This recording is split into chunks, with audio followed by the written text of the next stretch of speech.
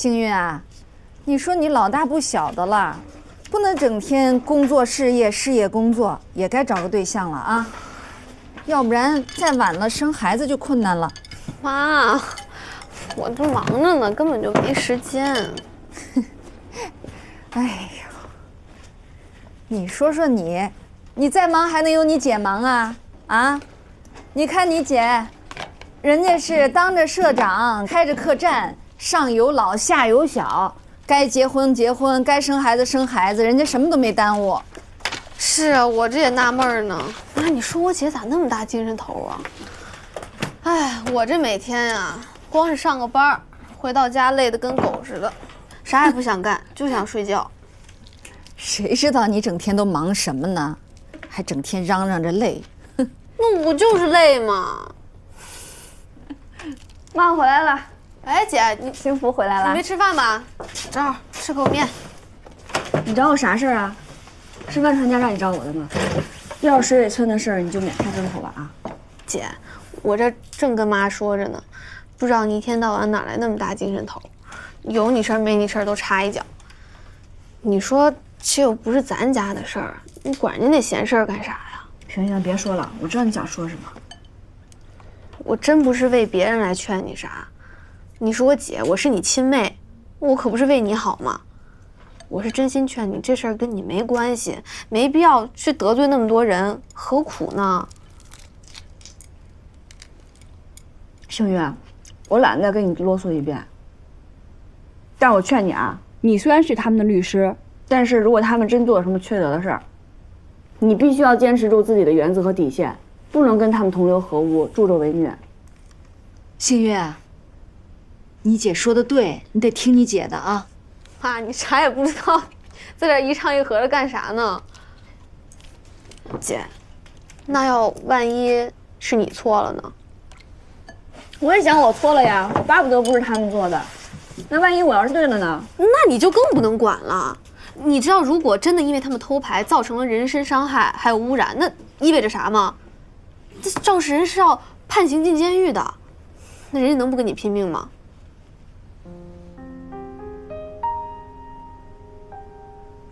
我真不是吓唬你啊！就我们韩主任那人一肚子的坏水，他能出什么坏主意，我真是不知道。枪打出头鸟，你别管了好不好？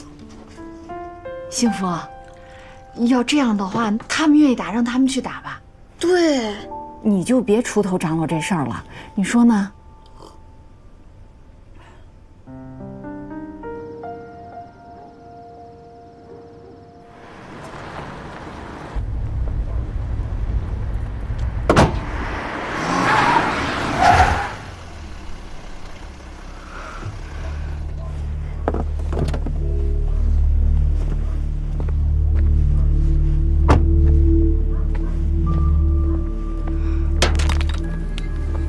没良心！哎呦，我砸死你个胳膊肘往外拐！胆小鬼，有本事别跑！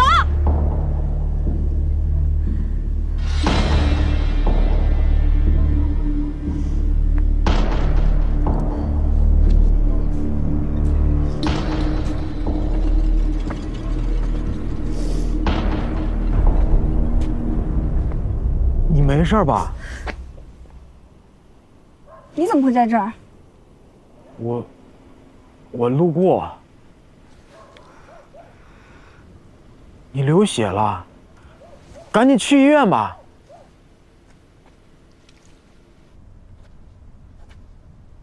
没什么大事儿，皮外伤，回家以后啊，好好休息，伤口别沾水，啊。好，知道了。你看见打你的人了吗？没看见，但我知道他们为啥打我。为啥呀？因为我张罗着水尾村的人打官司，触碰到了他们的利益。那你不恨那些打你的人吗？有啥好恨的？那是因为他们都不懂。我相信，总有一天他们是会明白的。我其实就是为大家好。所以他们现在对我有误解，我也能理解。你们家杠子早该成亲了呀，都愁死我了，找不着啊，着急着呢我。哎，是你们多好，你说？哎呀，又回来了吧？我看看去。幸福，杠子妈来了，说找你有事儿。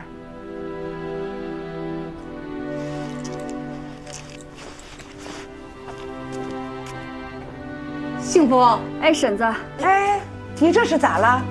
啊，没事，让人拿石头砸了一下。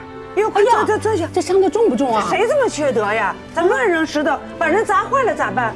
我看没事嘛，医生都给包好了，没大事。这肯定是有人故意使坏，缺德鬼！哎，婶子，您找我啥事儿呀？我就是过来想劝劝你，水尾村的事儿啊，你就别再张罗了。你说现在大伙儿都盼着咱们万家庄能拿下全国创富村的称号，万家庄火了，我们做民宿的也可以沾沾光。可你这一打官司，万一把这好事儿给搅黄了，这不就断了大家的财路吗？婶子，你跟大伙儿说，水好自然就养得住鱼，那水都污染了，有鱼也养不住。你这话说的倒没错，可眼前都顾不上，哪谈得了以后啊？行了，别瞎折腾了，先保住小命吧，早回屋歇着去。对，赶紧去躺着吧，这2天可别出门。怎么了这是？没事儿。啥没事儿？让人砸的。就是水尾村的事儿，这闲事以后你可别管了。没大事儿。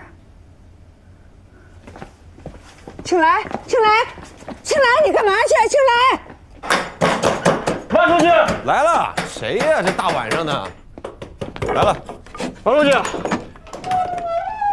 哎，庆来，大哥，我找万书记。啊，里面呢？万书记，怎么了？出什么事了？这是？万书记啊，怎么了？有人拿石头把我们家幸福砸了啊！这事你们管不管？不，你们要是不管，我自己管。我就是把万家庄新个底朝天，我得把这个人揪出来，我也让他尝尝黑地里挨这个石头砸的滋味。不，什么时候的事啊？就刚刚。我知道我们家幸福张罗这个水尾村的人给厂里打官司，有人生他的气，但是有事说事，有理说理，为什么要拿石头砸人家呢？你别着急啊，起来，知不知道谁干的？我不知道谁干的呀。马上给我查清楚，谁干这种缺德事儿？我们万家庄啊，是省里的模范村、文明村，竟然干出这种下三滥的事来，这是干什么？这是打村干部的脸，打全体村民的脸。行，消消气啊，消消气，我查。庆来，你放心吧啊，我知道这个事儿了，我肯定把它查清楚。不过你回去啊，你也劝劝幸福啊，我估计也是谁一时气不过，所以才会。谁气不过？谁？我怎么知道谁气不过呀？我就随口一猜，我这是。那我就看看你猜那个人到底是谁。本来我想这个事儿啊，能够尽量的调解，尽量的不要打官司。这么一来啊，我还支持他们打官司了。我到底就是看看这里到底有什么见不得人的勾当。过来，怎么了？过来，盖戳奖励你，知道护老婆了。放心，以后有我在，谁也别想欺负我老婆孩子。说你胖你就喘。不过其实你也没必要去找万书记。要不明天我去找万书记说一声，这事儿就算了。我这砸一下就砸一下吧，没大事儿，就别查了。为啥呀？因为我不想把事情闹大。打官司主要是为了查清污染源，没有别的意思。我知道，但是居然有人干这种事情，真的太过分了。就连书记都觉得这里面有猫腻，而且书记还说他支持水尾村的人打官司。是吗？骗你干嘛呀？哎呀，你回来之前，我还担心是不是我真的多管闲事儿了，我是不是真的做错了？你干嘛这么想呢？我本来以为那些受害的村民会很积极的参加集体诉讼呢，没想到他们平时对这事儿都义愤填膺的，可一说到打官司，他们都有顾虑。这也很正常，毕竟水尾村合进了万家庄，归万家庄管，那他们有各种担心，这也很正常嘛，是不是？行了，别想了啊，今晚早点睡啊，快点，来。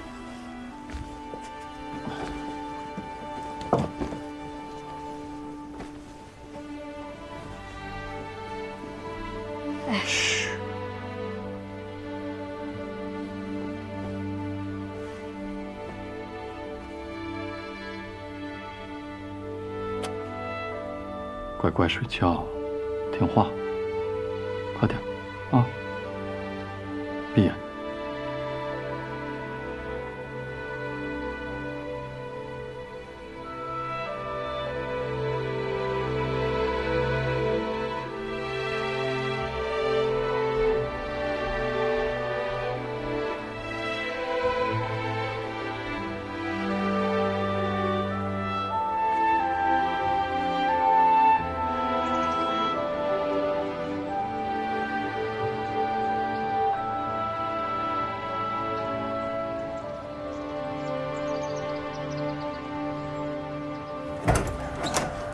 都是水尾村的人，都是水尾村的，来了一大堆人。听说你伤着了，都来看你呢。媳妇儿，这不衣服都不穿呢啊，都着凉来了。来，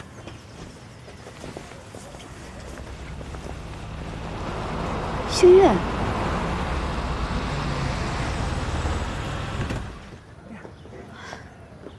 哎呦，你咋来了？哎呀，你伤的咋样啊？没事儿，一点皮外伤。说了让你别管了，非不听。妈听说这都要急死了，非要过来看你。我这好说歹说，她才没来的。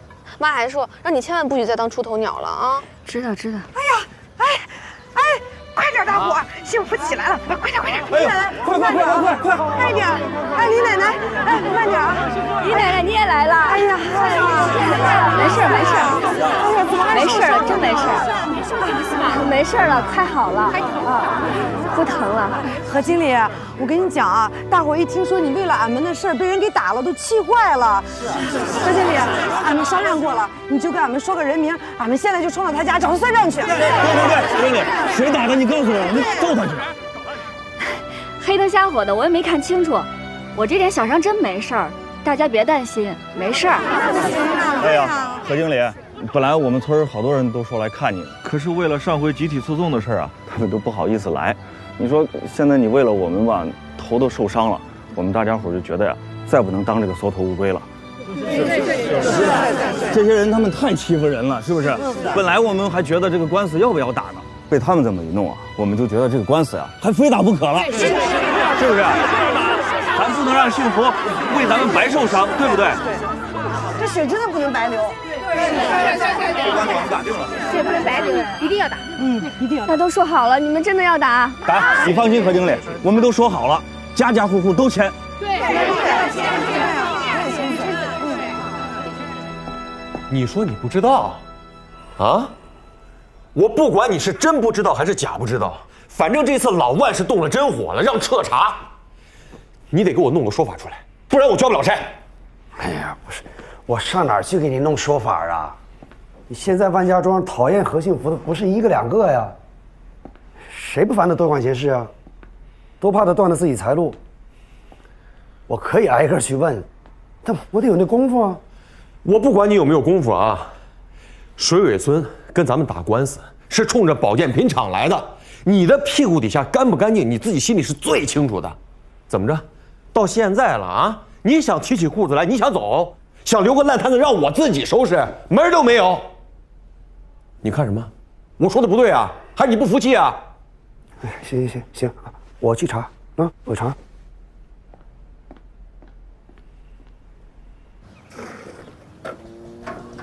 有的，大哥。哎呦，万书记来了！哎，贵师，万书记来了。哎，我来看看幸福。屋里坐吧。万书记，在外边吧。万书记，你可得给我们做主啊！这回幸亏是块小石头，那下回给我们一闷棍，那不闹出人命来了吗？多大仇啊，下这么黑的手！老嫂子别着急，我已经派人去查了，只要我万善堂还当一天书记，在我万家庄的地面上，这种事情绝对不能再发生。谢谢书记。带我去看看幸福。哎，对，不在。啊，一大早水尾村来了一堆人来看他，说着说着，怎么又跑水尾村去了？我拦都拦不住啊。我看你们这个儿媳妇啊，真是个倔丫头。不要说就这一块小石头，她要认准的事儿啊，10头牛都拉不回来。老大，来喝一个。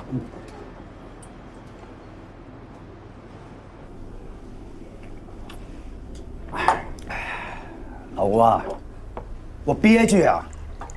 你是我姓莫的啊，不是他们邢万家雇的打工的，我是合资方派来的代表，我是保健品厂的总经理。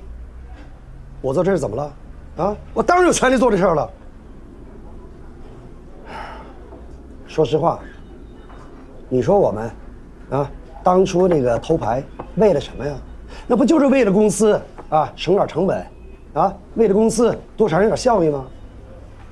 这可好，这别人还没说什么呢，他先给你来个一推六二五，把所有屎盆子全顶咱们脑袋上了。有功啊，他去抢，碰到屎盆子了，他人躲得远远的。哎，你说，这种领导，你跟他干什么？你累得死去活来的，最后他把你出卖了。毛总，还是跟着您这样的领导，我们心里踏实。您肯定不会像小万总那样，把责任都推给下边的人，是吧？来，毛总，我敬您一杯啊！哎，老吴啊，学会说话了啊，多学习嘛。行了，别说这些没用的了。我今天约你出来啊，就是想跟你商量一下，看看怎么把这事折过去。哎呀，怎么折呀？你还不了解万书记的脾气吗？他眼睛里可不容沙子呀。你要是折不好，都得把自己给折进去了。那怎么办啊？一个字儿，就解决了。一个字儿。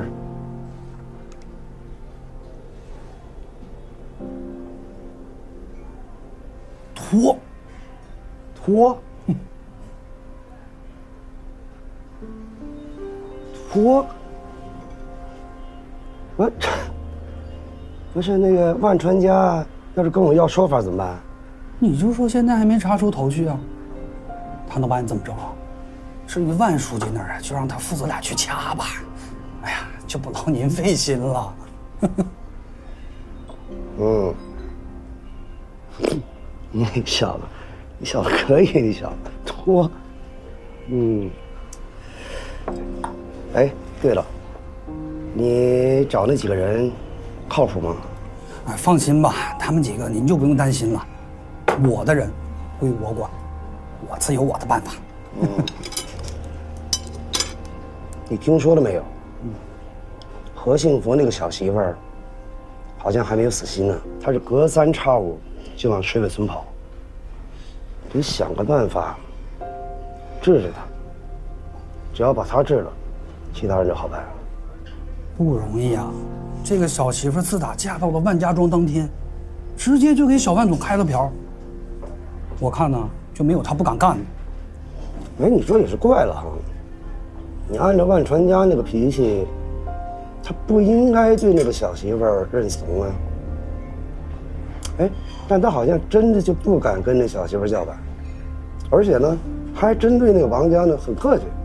哎呀，还真是，这王家呀是小门小姓。过去在万家庄是最没地位的，哎，也奇了怪了，自打和幸福嫁进来以后，还真转了运了，这又挣钱又出名了。我看这小媳妇儿啊，还真是王家的福星。屁！哼，我倒要看看，他这福星能不能保佑他。嗯，对，这回啊，咱就给他来点有技术含量的。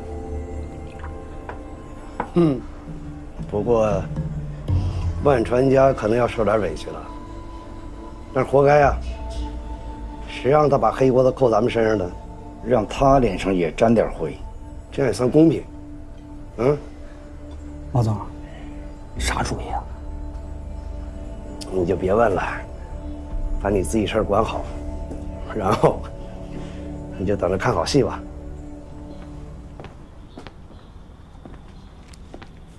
今天给你们发红包啊，为什么给你们发红包？你们几个心里也都清楚。都学学闷葫芦，别整天就知道喝酒，一喝大了就胡说八道，把嘴都给我闭上。我今天就把话撂这儿，谁要是走漏了半点风声，别怪我不客气。我敢保证，到时候出了事儿，第一个倒霉的肯定是你们。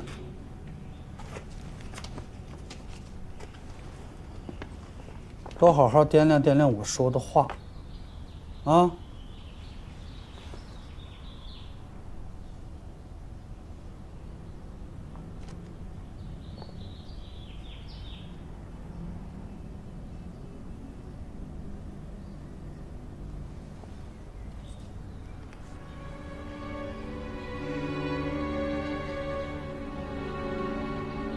好嘞，行，这份您拿走。哎，好了。哎，这份留在我这儿啊。哎，好了，大孙子过来，去吧，宝贝。王律师，来喝杯水。啊，好。甭忙活了，真得辛苦了啊。何经理，你好。对，在甲方这是什么意思？哦，好。乙方接受甲方的委派。请按字，一会儿按个手柄。在您的手。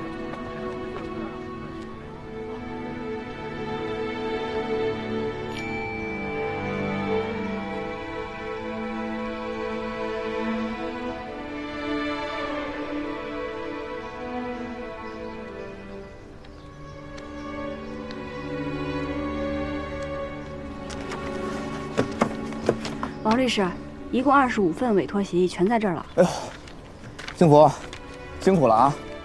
不辛苦，应该的。接下来要辛苦你们了。放心，我们一定全力以赴。嗯。好。行，那我先走了。啊。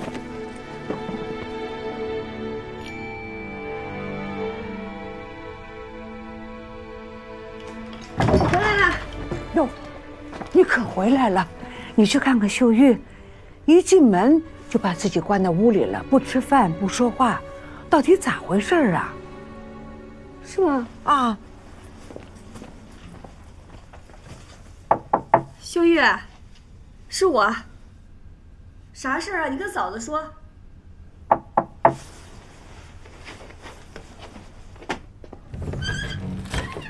啥事儿啊？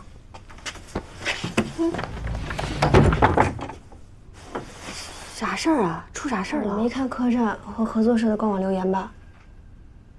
我还没来得及看呢。怎么了？你先看看。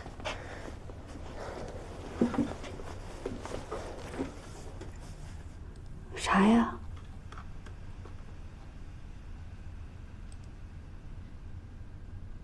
这些混账王八蛋，胡说些什么呢？说我是塑料花，说我是乡镇企业联合生产的劣质品，还说幸福客栈是靠色相招来生意的，越说越难听，你自己看吧。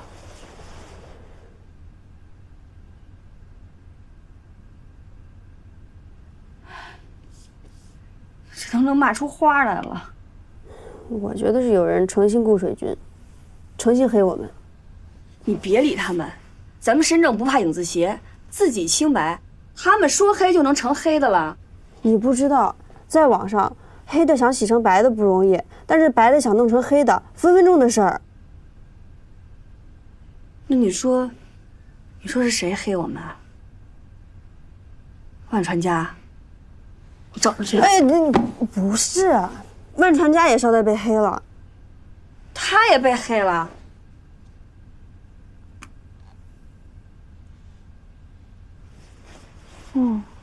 看到了。秀玉，别难过，有嫂子呢。嫂子非把这王八蛋给揪出来不可。算了，你就当被狗咬了一口。这要是狗就算了，这种人就是恶人，还不如狗呢。这恶人你不把他揪出来，不治他，他们还会祸害别人。你不知道，这些水军，你越反驳他们，他们越来劲。那也不能由着他们胡说八道吧？我也雇水军，我雇一大堆水军，我非要跟他掰扯清楚，给他怼回去。那你要是把他们惹急了呢？他们再在网上人肉我，那回头再把传媒那件事情扯出来，我倒是没啥，那传媒又出事咋办？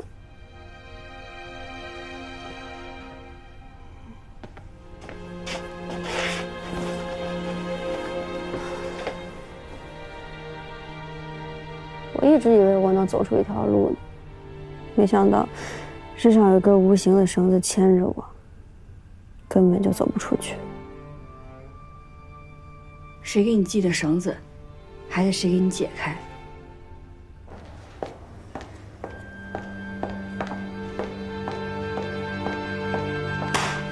你老实跟我说啊，这个事儿是不是你干的啊？你要是让我查出来这个事儿跟你有关系啊，姓莫的，你就活到头了。哎呀，我怎么可能干这种事儿？我对那个网络是一窍我都不通。不是你还能是谁呀？啊，下三滥的事你干得少吗？不，真不是，就是网上一些无聊的人说的一些无聊的话。我说你干嘛生那么大气啊？你说我干嘛生那么大气啊？这事儿肯定有人背后搞鬼。这话用你说呀？谁让你进来的？何律师啊，你说你姐为了水尾村的事儿得罪了这么多的人，是她自找的，她败出风头吗？这下如她所愿了。哎，行了，你闭嘴吧，别说风凉话了。你赶紧去把这个事儿给我摆平了啊！哎呀，这事儿没那么容易啊，这需要花钱呐。钱能解决的事儿都不是事儿，该花多少花多少，你赶紧去就完了。行，有您这一句话，我立刻去办。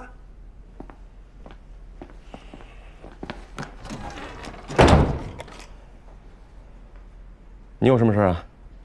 我正在准备应诉材料呢，但是厂里办公室人说有一些材料莫总交代不让我看，我把丑话说前头啊，到时候因为材料不充分打出了官司，别怪我们。莫总交代不让看，他交代的算个屁呀！你跟办公室的人说啊，我交代的，我说的，所有人必须配合你准备这个应诉材料，谁有任何疑问直接来找我。行，就要你这句话。对了，万传家，你得赶紧督着这个莫总，把这网上的事平息了。这网络势力一旦发酵起来，非常可怕，没准儿再把传媒的事扯出来。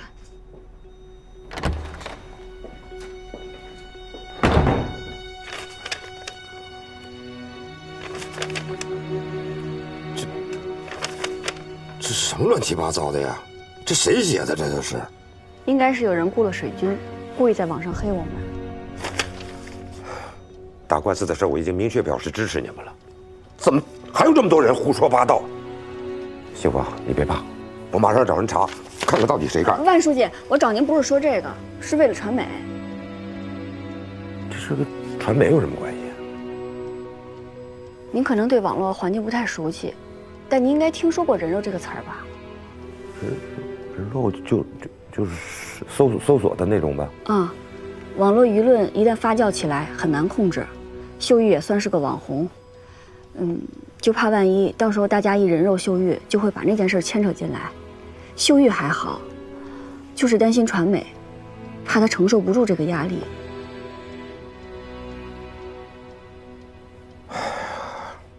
幸福啊，你可真是个善良的孩子，到这个时候了，你还能想到传媒？这件事儿，我们家真是惭愧。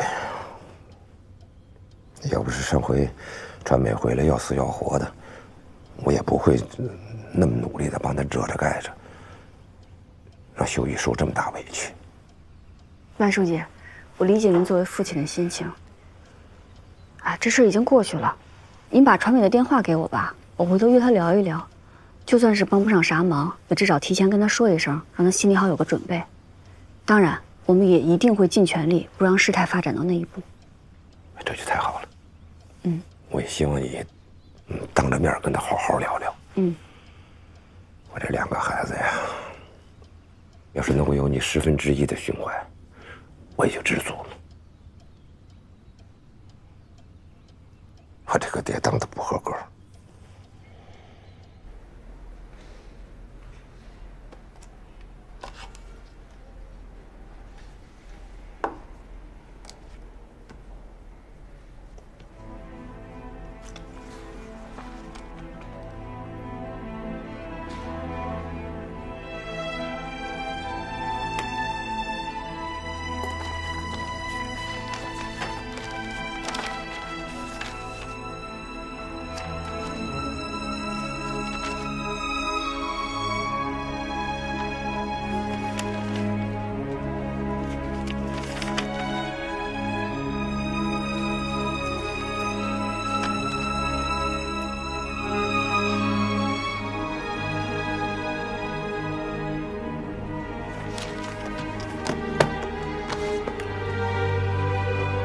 何律师啊，这是你要的资料。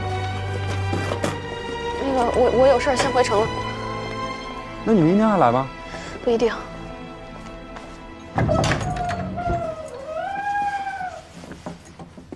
善堂，来了，善堂。哎呦，兄弟，我来了。哎呦，真是好兄弟，你还真给我拿来了。那你看，来，你坐啊，我拿酒去。哎，我就知道你得喝点儿，酱牛肉、凉菜都给你买来了。哎，来，哎呀，这回就咱哥俩了，哎，喝点。哟，还真是老马家的哈，这不能骗你吗？哎呀，哎，孩子们呢？都没在家啊？全家还没回来呢。哎，儿媳妇带着孩子回去看老人去。我说给我打电话要喝老马这羊汤呢，没人给做饭了是吧？啊，这还真不是，我呀心里有点堵得慌，想找个知近的朋友聊聊天。咋了？出事了？没事，喝点酒。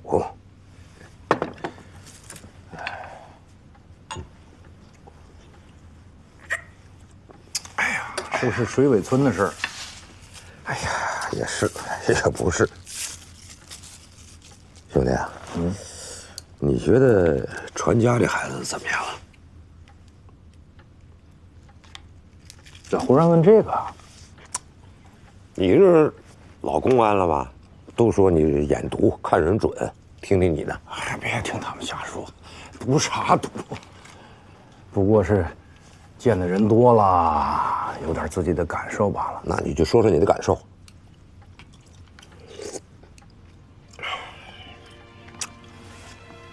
哎呦，传家这孩子呢，聪明能干，脑瓜也好使，这脾气呢也随了你。其实我觉得，他一直有意的在学你，不过学了有点疲劳。你接着说。哎，传家这孩子的性子，从骨子里论，他比你软多了。他觉得，就得像你这样，啊，敢发脾气，敢拍板儿，才能像你一样服众。虚张声势呗。在困难面前呢，他没有你意志坚定；在大是大非面前，他没有你立场坚定。知道为什么吗？为什么呀？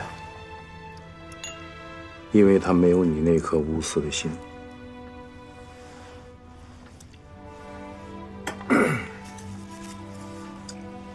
所以啊，你能做到无欲则刚，他做不到。你看啊，你能瞪着眼睛跟人发脾气、骂人，大伙儿是真怕你，但是也真敬你。他发脾气骂人，大伙儿只怕他，不敬他。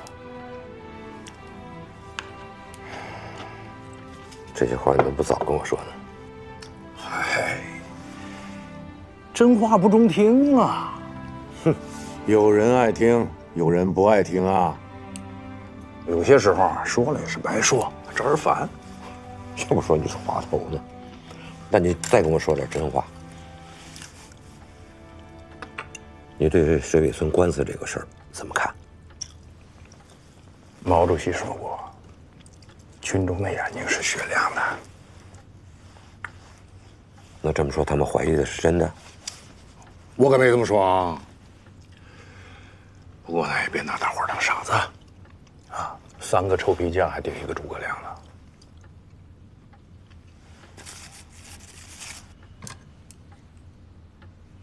呵呵，你呀，你根本就不是因为这个事儿堵心，更不是那个什么称号，而是传家。你担心传家能不能把这件事情处理好？如果处理不好，传家还能不能继续当这个集团总经理？作为支部书记，你在考察他，可是作为父亲，你是真担心你儿子考不及格啊？啊？你确实是个老滑头，眼毒。你看你嘻嘻哈哈的啊，到处当和事佬，到处和稀泥。你是哑巴吃饺子，心里有数。哎，你再给我和一回稀泥，你看看这堆烂泥，我能不能扶上墙？你这阵子不是一直在考察他吗？那你儿子能不能考及格，你比谁都清楚。问我，快吃吧，凉了。敬你一个。哎。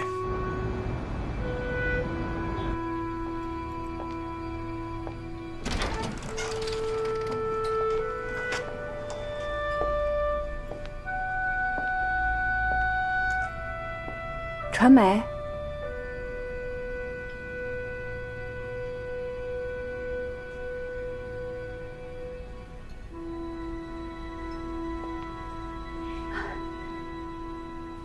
幸福姐，坐。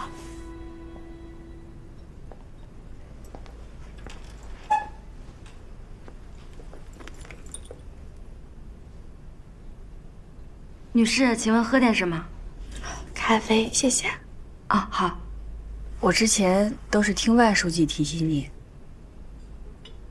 说你从小是被你哥拉扯大的，说你们兄妹俩都挺不容易的。你领着秀玉的名字，过了那么多年，难受不？幸福姐，我今天升职做财务主管了，同事都祝贺我说：“秀玉，恭喜你。”你知道我内心的感受吗？我宁可他们不要理会我。我今天特别想听到别人能叫我一声传媒，没想到这个人是你。我更没想到，我听到自己的名字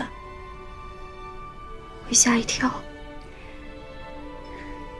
你能这么想，真是太好了。没事，犯错不怕，知错就改就行了。幸福姐，我还能有改的机会吗？会有的，只要你真心想改，就一定会有机会的。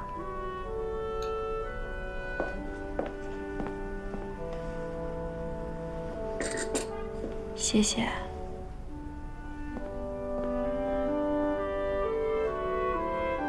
对了，幸福姐，我一直都挺关注秀玉的，我几乎天天都会上官网看她的动态。我看她现在当网红了，我真的很替她高兴。但为什么网上骂她和幸福客栈，她也不回应啊？因为她怕激怒那些人。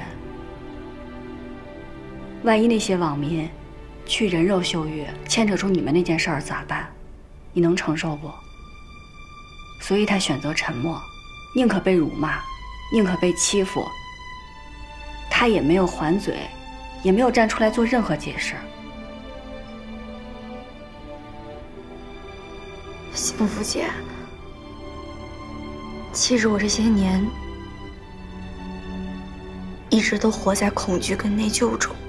自打上了大学，每次放假我也不敢回家，我就去西北山村支教，看着那些天真快乐的孩子，还有他们干净的笑容，我真的特别羡慕他们。只有跟他们在一起，我才觉得我是真的放松。如果老天爷能再给我一次机会，我肯定不会再做这么蠢的事儿了。可是我没有勇气，我没有勇气面对这一切。我一想到我要面对这一切，我就害怕得要命，我恨不得我一死了之。妹子，谁这一辈子不会遇到点事儿啊？这人生嘛，就跟这电视剧的剧情一样，起起伏伏的。遇到坎儿了，迈过去就好了。是，一开始是挺艰难的，咬牙扛，扛过去了，你就自由了。你跟秀玉就都自由了。你未来的路还那么长，不能让自己一辈子都活在别人的名字里啊！要不然这件错事儿在你心里就像一块冰一样，你只有把它拿出来放在阳光下，它才有可能化掉，你才能有灿烂的笑容。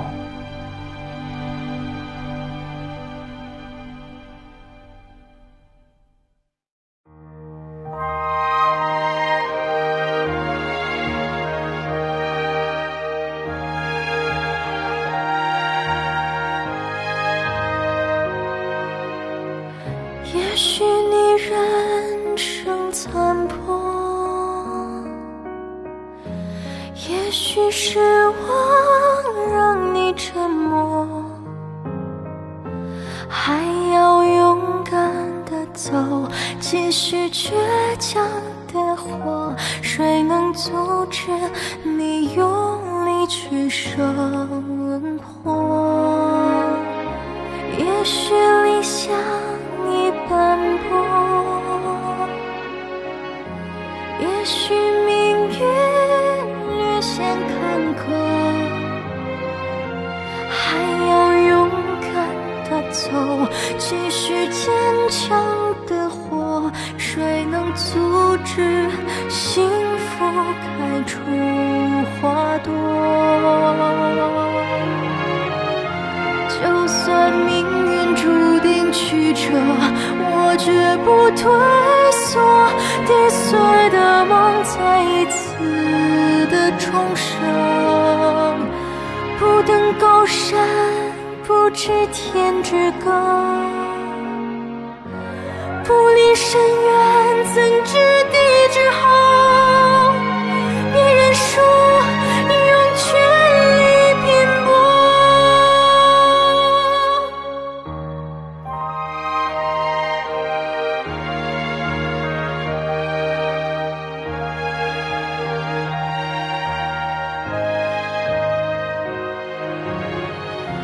就算命运注定曲折，我绝不退缩，跌碎的梦再一次的重生，不登高山不知天之高，不离深